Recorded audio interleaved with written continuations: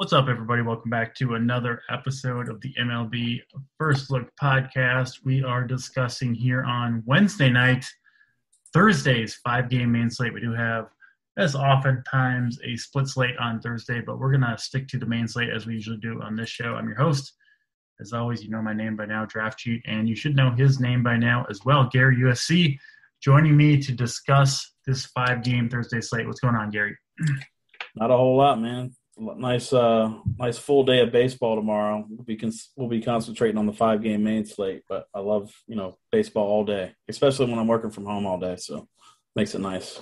Absolutely, you gotta love it. And I forgot to plug in my microphone before we started this podcast, so I'm going to plug it in now, and I think it will be a seamless transition. But why don't you introduce the slate, and hopefully this registers by the time I got to talk again. Yeah, so we got five games. It's not pitching's a little hanky. Looking like I only like about three guys so far, so should be interesting. It's not a lot of offensive spots either, which is weird. I think there's one clear spot that'll be really chalky, but we'll see what you think on that.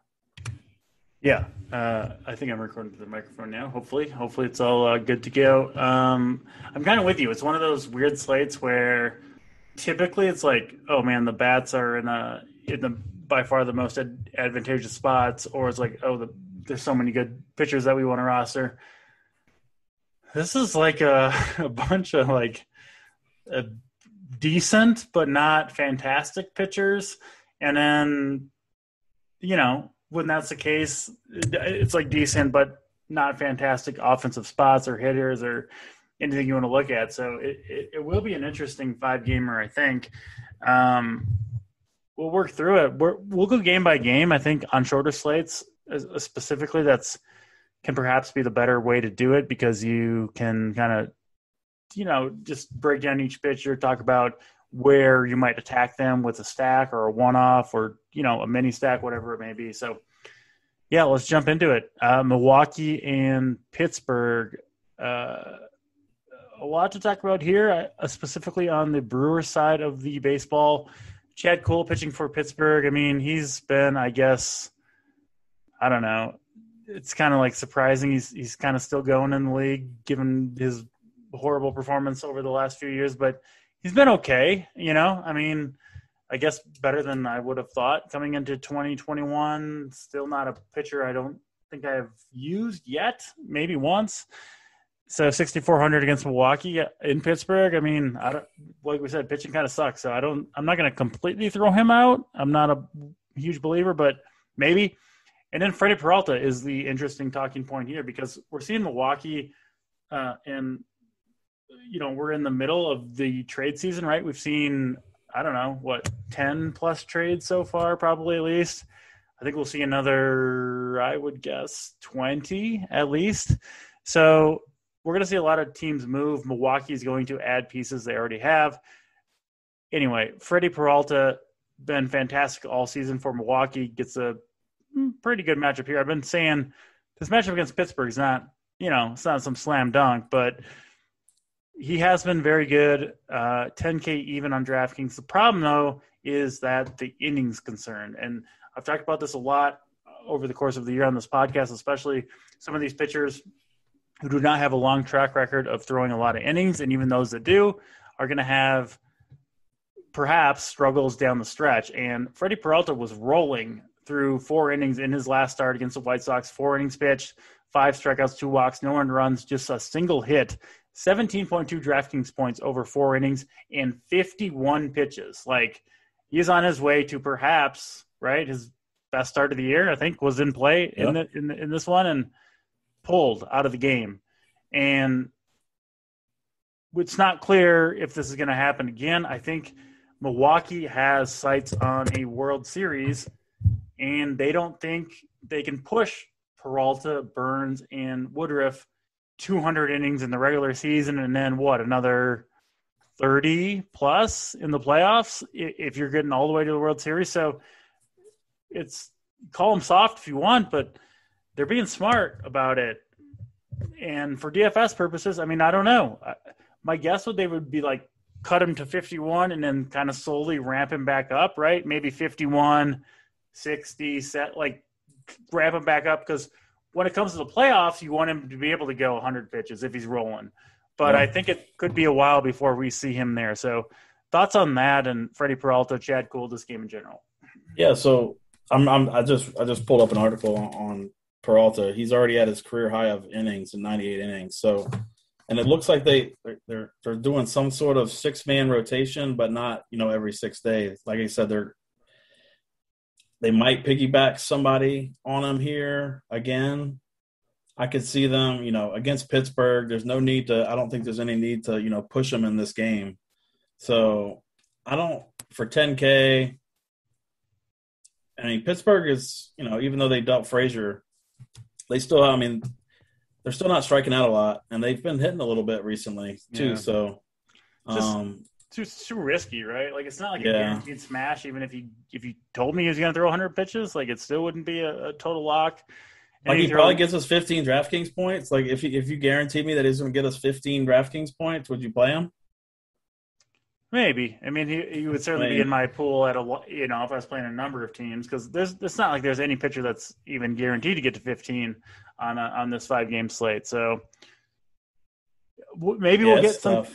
But it's just I was just about to say maybe we'll get some clarification. But like, why would the Brewers tell us when they're going to remove Freddie Peralta? That would not do them any good whatsoever, right? Like, they're trying to lock down, the NL Central. They're not going to tell the other team what they're going to do with their pitching. Yeah. Like, it would make no sense whatsoever to do that. So we just don't know. I suspect Peralta will be slowly ramped back up from that 51, but I mean, they could keep him in the 50 to 60 range for 3 or 4 starts, 5 starts. We just don't know. So I think Peralta will pitch well for sure when he's in there. How long that will be, we don't know. And I'll probably pass on both these guys. What about hitters? Probably Milwaukee a little bit for me. Milwaukee. I mean, they've been hitting a little bit recently too, under the radar. I mean, the numbers aren't really that good, but I mean, I just look at the box scores and just watching the games and on the MLB app all the time. And, sure. They're not hitting bombs, but they're creating runs a lot. So is it? Is it fair to say that they almost seem like a little Giants-esque to me, where they're kind of like a lot of platoon bats and they're mixing and matching and like playing really smart with the pinch hitters and all that. So it's like they're kind of. And they could get Escobar in the lineup tomorrow too. So I don't know how they just traded for Eduardo Escobar, so I don't know if he's going to be available tomorrow too. But that'll be another bat in there. Yeah, he certainly could be, and he'll be a boon to that team. It's going to be interesting. I'm excited to see how these teams kind of transform down the stretch. But yeah, Milwaukee bats would be the way here. I don't think I'm going to Pittsburgh hitters. I mean, maybe Brian Reynolds. He's just so good. Yeah. That, I'm kind of willing to roster him, because you get him at, you get him at like 2. I think I have him at 1% tonight. Like, he's not like going crazy, but it's just still, I mean, for a relatively cheap guy who's hitting like he is, take a shot there. But that's Milwaukee, Pittsburgh. We're going to have question marks on a lot of these games going just throughout talking about the slate. That's going to be a theme, I think, through the end of baseball DFS, is trying to play the probabilities right. I mean, that's the name of the game anyway, but now we've got more variables thrown in. Anyway, Toronto and Boston, Eduardo Rodriguez on the hill for Boston. He's been pretty good, I guess. Rough start last time. Was that a start? He came out after 1 inning. Yeah, okay, I remember this now. He came out. He was sick or something. Yeah, he had a migraine, I think is what they said, which probably fine, I would guess. But still, I don't know if I want to play him against Toronto in Fenway. And then Hyun-Jin Ryu for the Blue Jays. I have not been good at predicting the Ryu good performances. He's not a guy. He's been a really, on the service level pitcher over the last 4 years. Like, if you just look at, I think he's like second or third in ERA over the last 5 years among all qualified pitchers. So can't deny his effectiveness, but I mean, I feel like tough. Yeah, these two guys are in the same bucket as Heaney is. They're similar pitchers, right? Lefties, you just don't really trust them, but they do get the job done usually. So and they're facing two great offenses. Yeah, I'm Plus, passing on both these pitchers. I'll put it out there. I'm not playing. Plus, I'm seeing the site that I look at, there's possible rain in this game too, so that would even muddy the waters even further on the pitchers here. But I do like the bats on both sides here for sure. Yeah, which side do you like better, Toronto or Boston bats? I definitely always lean Toronto. Yeah. I just love their lineup. It's right-handed heavy. I mean, they're obviously going to be I would imagine they're probably going to be the chalkiest offense on the slate, just how the slate looks. I think that's fair, and I feel more confident. Like, I think Eduardo Rodriguez gets blown up a higher percentage of the time here than Ryu does, right? Would be kind of my tiebreaker there. They're basically the same price point, $8,600 for Ryu, $8,800 for Rodriguez. Neither of us are super interested there. Wouldn't be surprised if one of these guys pitched well, but I could see also a very, very high-scoring game in Boston. We'll see if the weather holds, but yeah, give me the bats here, specifically the Toronto guys. I just don't really trust Eduardo Rodriguez, honestly, especially coming off, pitches one inning, and I don't know. We'll see. But yeah, I like Toronto a ton. Like you mentioned, they'll be popular. I think they should be. And I'll pass, I think, on both those pitchers. Baltimore and Detroit. We've seen Detroit kind of have a pretty nice surge here. They're playing well. I think their future looks pretty bright to me. And, they'll get Alexander Wells, a lefty for Baltimore. Baltimore they just don't have – like their lineup's kind of coming together, I think, for the future, but they just don't have a lot of pitching. And then Casey Mize for Detroit, who's been pretty good, I think. In his is this his rookie year? Did he play much last year? I can't remember. I think he did a little bit, but I think he did a little bit. Yeah, but he's been solid, right? I mean, for a young pitcher, I think getting better too. Him and Matt Manning. Manning hasn't been great. Manning's been bad, but I have been impressed with improvements. We've seen Tariq Skubal have his moments, right? Like, this staff does seem like one on the rise, and so does the lineup. So, if I'm on the Detroit side of this one. I think Mize is a decent play at home here against Baltimore, 6,900. They're kind of letting him go. Again, we do have to be slightly concerned with the pitch count, but let him go 79 pitches last time out. I think they're going to work him back up, it seems like, is what they were saying. And he wasn't even pitching that well, and they let him throw 79 pitches. So I think we'll see Mize above 80 on the pitch count here. If that's the case, 6,900 against Baltimore. Again, not a cakewalk, but pretty good price point. So I kind of like Mize. Yeah, I'm on Mize too. Baltimore's just been – I mean, they've been really bad the last few weeks versus righties. And they're right-handed heavy team for the most part, and Mize struggles a lot with the lefties. So, I mean, he's got to navigate Mullins and maybe Santander, and that's about it. So, yeah, I'm in on Mize. And, Detroit scored 16 or 17 runs today, and they didn't even hit a home run. So imagine if they start hitting bombs again. Yeah. I'm definitely in on Detroit here. Yeah, yep. It's just, I mean, you get a good matchup right from the get-go against Wells, and it's hard to predict exactly who Baltimore's going to bring into the game after that, but not anybody very good. So, yeah, give me Detroit. They seem like they're rolling right now. Badu, if he's in there against a lefty, I think he will be. I mean, I think he got 3 hits today against a lefty on the mound. It was J. Happ, but not that Wells is much different. But even beyond that, I mean, Eric Haas is like just an elite play. Grossman, I've liked what I've seen from Willie Castro, especially from swinging from the right side. So, yeah, give me Detroit. Give me Mize. Give me the Detroit bats. I think that's a strongest take, and we're 60% through this slate. Only a couple more games to go. Oakland and the LA Angels. Frankie Montas pitching for Oakland. He's been pretty rock solid, especially recently. Just a good pitcher. I mean, a little bit of a disappointing start to the year for him, but I'm still a believer. Of course, Shohei Ohtani is going to be a good play as always against Frankie Montas, but I do like Montas overall, especially if Jared Walsh remains out of the lineup. I'm not sure exactly what his status will be. And then Alex Cobb, I think, is a little bit interesting as well. He's pitched well this year. A lot of strikeouts, a lot of whiffs. Oakland, definitely not a terrible lineup by any means, but not one that I'm like running away from. I don't know if either of these guys are on the trade block. Montas definitely not, right? Oakland is No. Montas is not going anywhere. Cobb maybe, and they just got Starling Marte too, so he might be in the lineup. He should tomorrow. be, I would imagine so. Yeah, Montas isn't going anywhere. Oakland's not trading anyway. Any good? They gave up Luzardo though. Has he kind of fizzled out a little bit or what? Luzardo?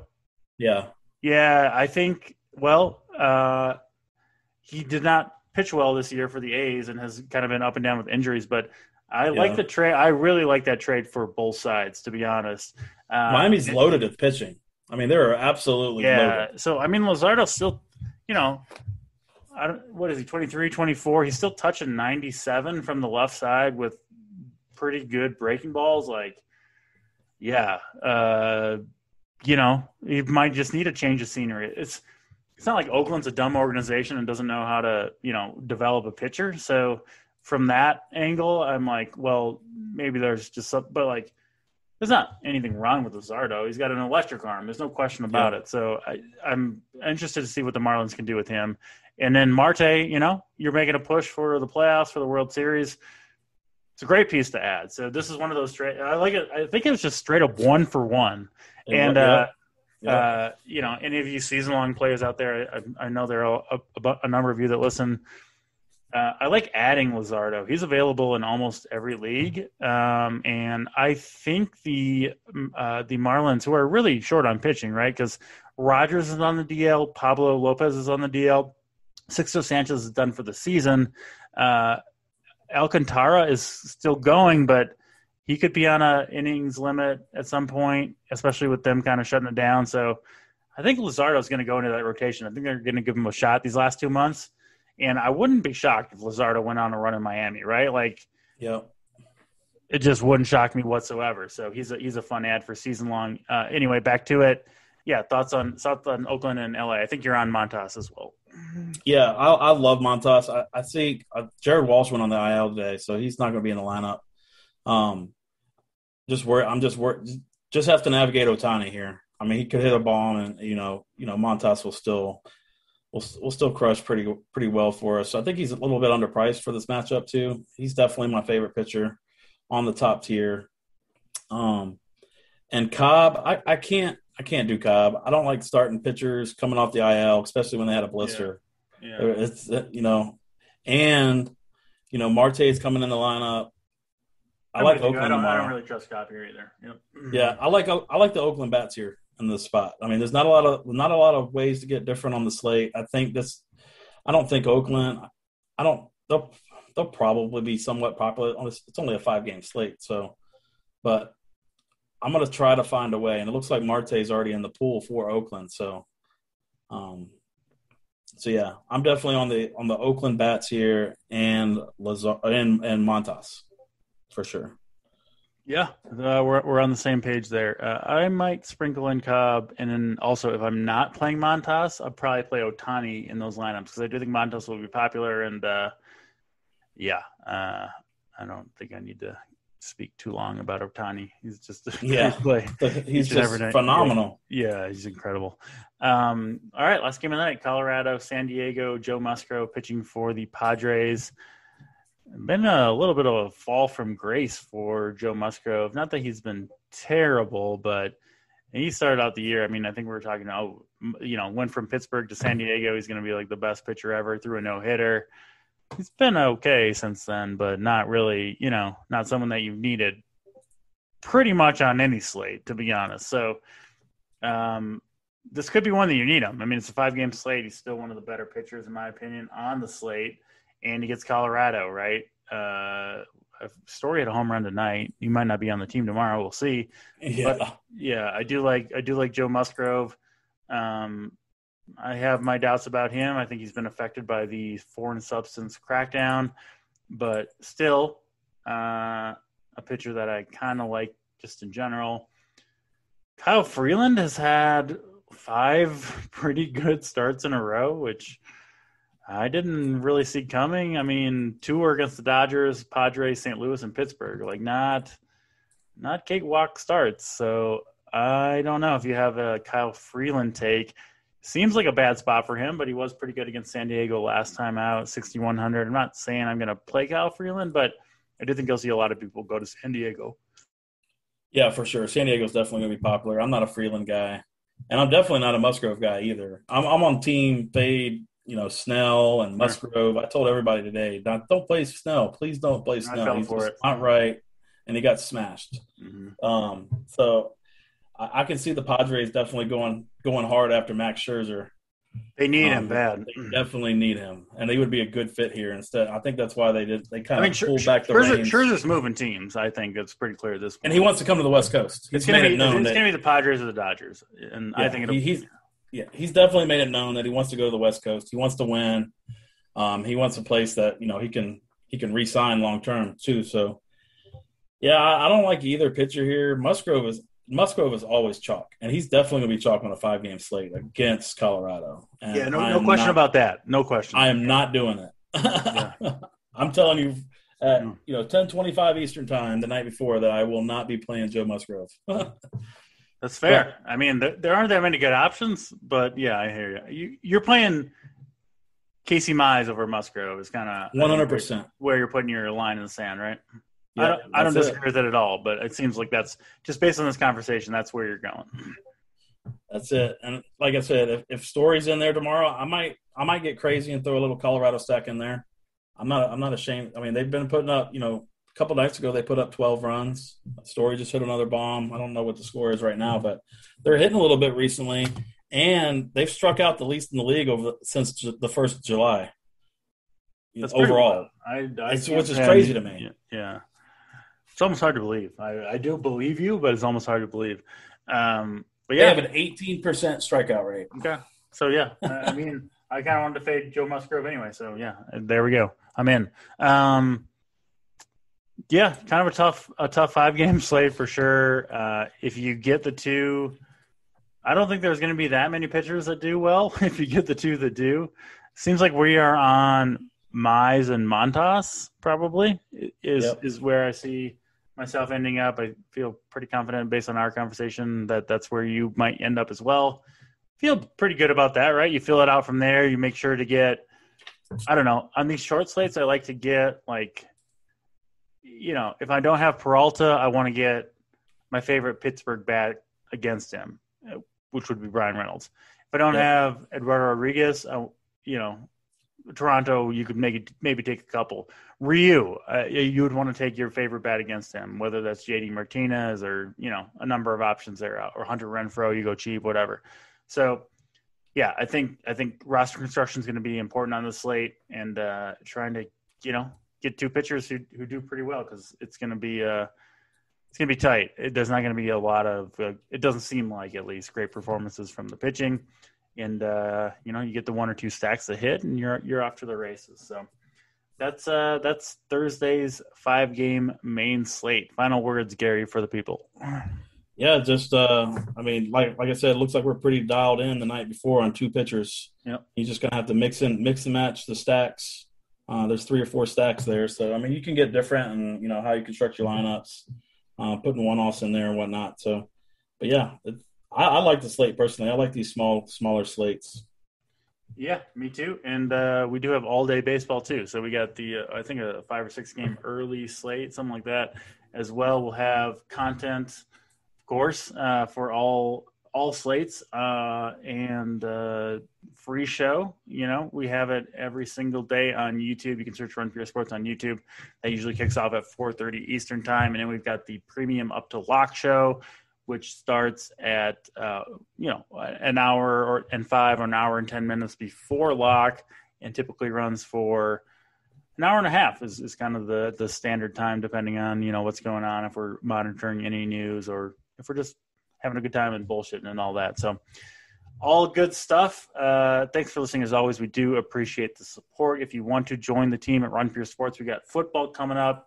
Content going to be rolling out soon. You can use promo code RPSHeater25 for 25% off your first monthly payment. That'll do it for us, Gary. This podcast will return tomorrow, same place, same time. He is Gary. I'm DC. We'll check you next time.